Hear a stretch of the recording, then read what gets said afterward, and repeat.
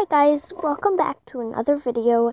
Today I'm going to be telling you tips and tricks on buying LPSs on eBay and Amazon. Yeah. So as you know, Eldolls made that video about how you scroll down and you see all those fakes on Amazon and in eBay. Well, I'm about to prove Eldolls wrong. Because if you buy fakes, nobody will basically ever be able to tell. Unless they're master at LPS, which I am not. I only have 123. Haha, haha. Never mind that. Yeah, I'm literally not the master.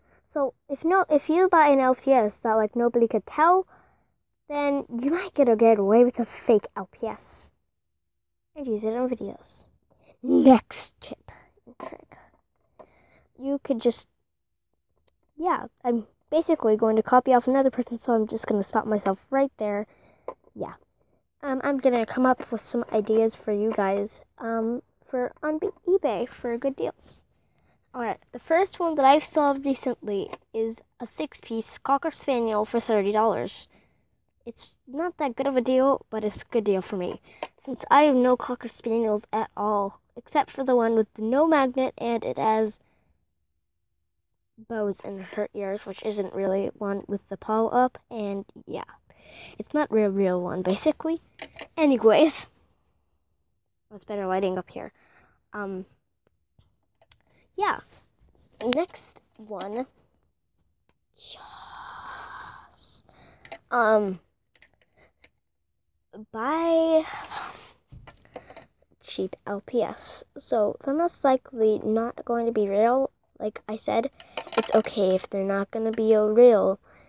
If it's like $4 for a rare pet, it's most likely going to be fake. But if you cannot tell, like if it's that Dachshund on eBay, Dachshund on eBay, that people purposely buy for fakeness, somebody can actually buy that and pretend like it's real, because it's not really looking like it's fake. Yeah, LPS Allison, you know who you are.